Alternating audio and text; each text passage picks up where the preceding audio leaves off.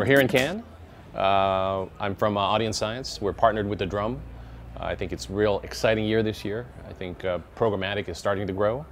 Lots of folks are starting to talk about data and media and how to use data in the creative process.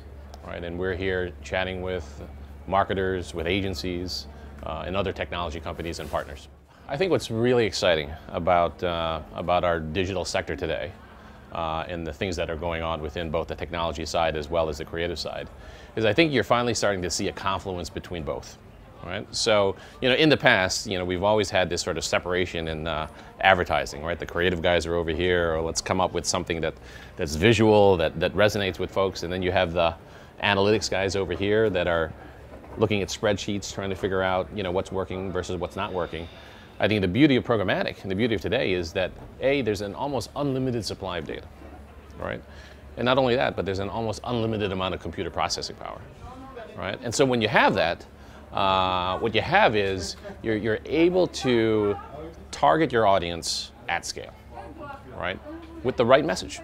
I think, there is no more line between creative and data, right? In fact, I think from what we're seeing in chatting with a number of different agencies and marketers is that the data is becoming more and more prevalent, easy to understand, and can affect how you do creative, right? It makes you smarter on the creative side, and you could do it in a real-time way.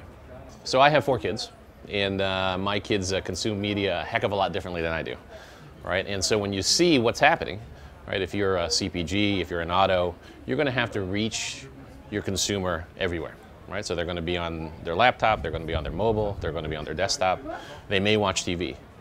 I think what's really interesting today is that eventually everything is going to become addressable, right? So when you look at the global digital marketing today, it's probably about 120 billion US dollars.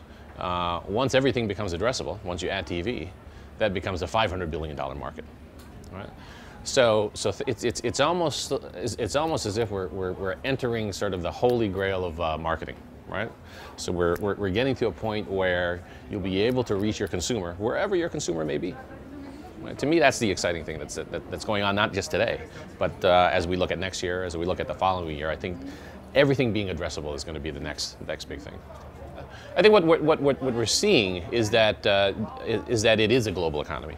Right? It is when you look at big multinational companies, they are not just looking at things with a U.S. lens or a UK lens or a Asia lens. They're looking at things with a global lens, right? Because I travel a lot, right? So if you're going to target me in the United States versus UK versus China, you're going to probably have to put a different message.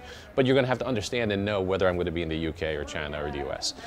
So the message is global, right? And when you look at just the way the population is changing, just the way the middle class is changing, while the US and the UK may be the biggest markets today for many multinationals.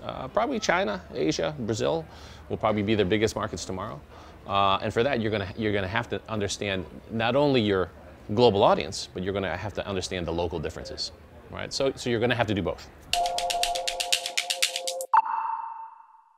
Yesterday we did our panel with Stephen Lepetak and Karen Boswell talking about the future of VR.